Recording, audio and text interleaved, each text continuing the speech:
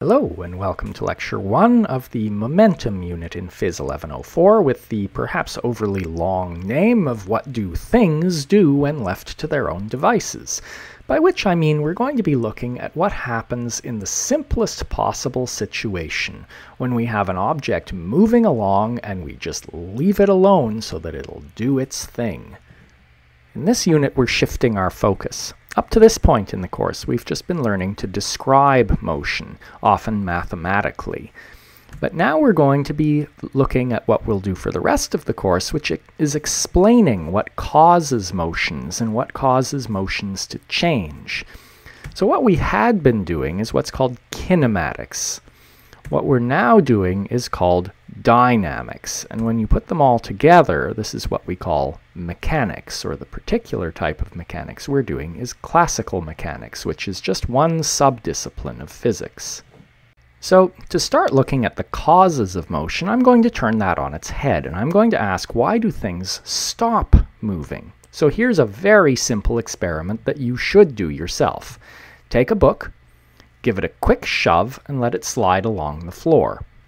Now, this may seem really simplistic. This is about the simplest experiment you could possibly do, and yet many or most people, including possibly you, have some pretty serious misconceptions about what's happening here. So sit up and pay attention.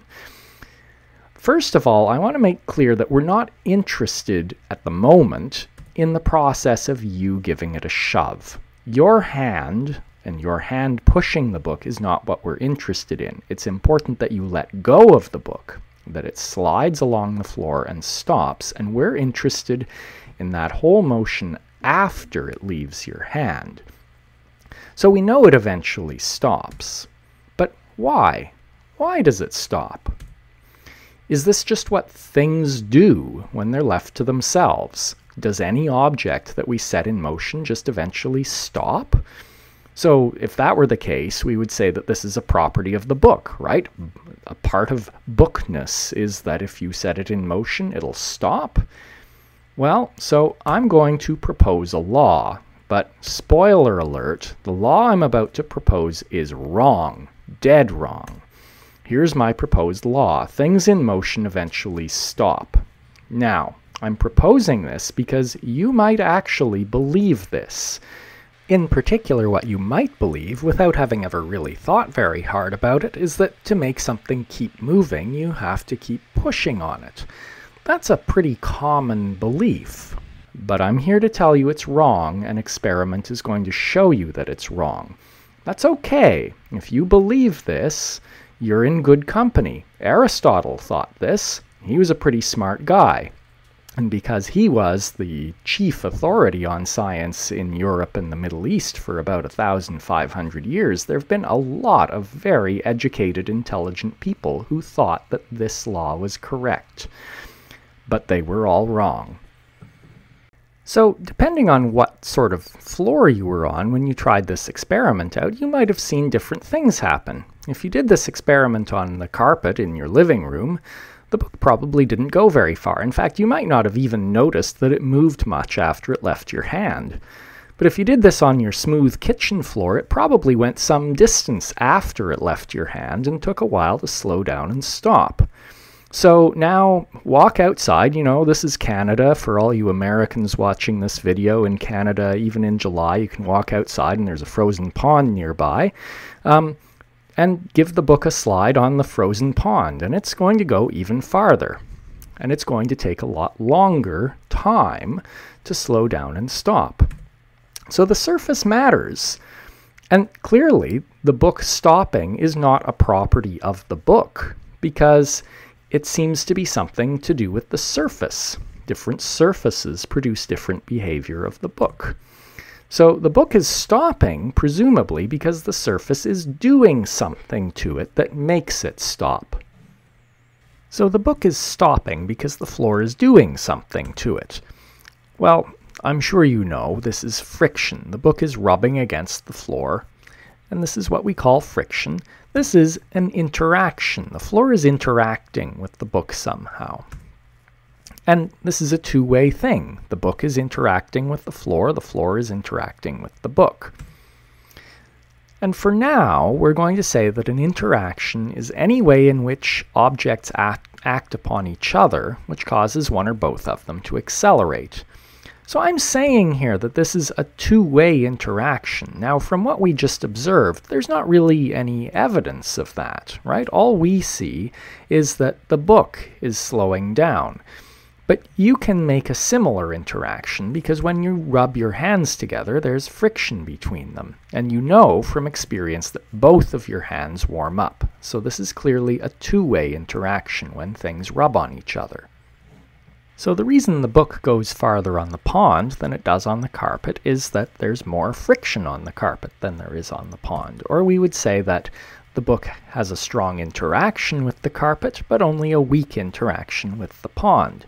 But that begs the question, can we set up a situation where there's no interaction? In other words, where the book would be moving along a frictionless surface and would move at constant velocity.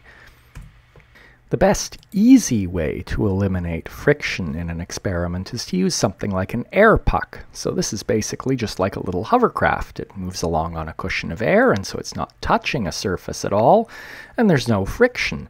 There is a little bit of air drag, and so it would still slow down, although a careful analysis of this motion shows that it's actually speeding up, which just shows that the floor in our lab isn't level. So with the air puck, it would eventually stop because of air drag. But one of the main reasons we don't use an air puck much in this course is that it leads to complicated collisions. It's hard to make everything happen along a straight line when you're using air pucks. You can, though, make your interactions happen along a straight line if you use low friction carts. Here's a low friction cart moving along a track. And if you carefully analyze its motion, you find it does slow down, but there's very little friction. And this has the advantage of being very easy to set up. Another option, if you've got a lot of money, is that you could go to space. Now your objects moving around aren't in contact with any surface at all, and there's no air drag. Well, I can't afford to go to space, but I can do the next best thing. I can play Kerbal Space Program. Well, of course, Kerbal Space Program isn't really a proper experiment, but it is mimicking what actually happens in real life, and we have done this experiment in real life. Where does this leave us with our proposed law? I hope you see that this tells us this proposed law was wrong. It's inconsistent with our observations. We have to reject it. Things don't just eventually stop, certainly not of their own accord. There are interactions that may or may not bring them to a stop, and we even have ways to get rid of or at least minimize those interactions. So here's a new proposed law. Objects in motion move at constant velocity unless their velocity is changed by interactions. Note, there's a phrase in there that is loaded with meaning. Constant velocity. Remember, that doesn't just mean constant speed. It also means constant speed in the same direction. Or in other words, we're saying that in the absence of interactions, things move at constant speed and in a straight line. The original proposed law seemed reasonable, but it only seemed reasonable because our everyday lives are dominated by friction, and it's a little hard to think about what the world would be like without it. But we can now see. But having thought about that, we've come up with something else. If we want to study interactions other than friction, well, friction sort of gets in the way, doesn't it? Because we're going to have to disentangle the effects of friction from the effects of other interactions. Unless, of course, we can minimize the friction. And so we'll tend in many experiments to try and minimize friction. So here's x component of velocity versus time graph for the cart moving along the track. And the only thing it's really interacting with is the track by friction. And you can see it's slowing down. In fact, we can take a slope off of there and find it's slowing down at a rate of about 4 centimeters per second squared. Well, one thing I could do to try and compensate for the friction is try and tip the track a little bit. If the cart is going slightly downhill, I might be able to cancel out the effect of friction. Now, of course, if you overdo it, you end up with a cart that's speeding up, like this one is, at about 5 centimeters per second squared, but in principle, this will work. One other approach you can take is just to say, well, I know friction is going to change the velocity of the cart, but if it only changes it a bit during my experiment, then I can approximate that as a zero change. Well, that now means you set a threshold for how much you're willing to accept the change in velocity due to friction. And if your experiment goes on too long, you'll exceed that threshold. So, for the book on the carpet, you have a very short time to get your experiment done before friction has had just too much effect on the book's velocity. Whereas if it's on ice, you have a long time to examine the motion of the book and still approximate the situation as frictionless. That sets us up for me to introduce what we're going to do for most of the next lecture in this unit.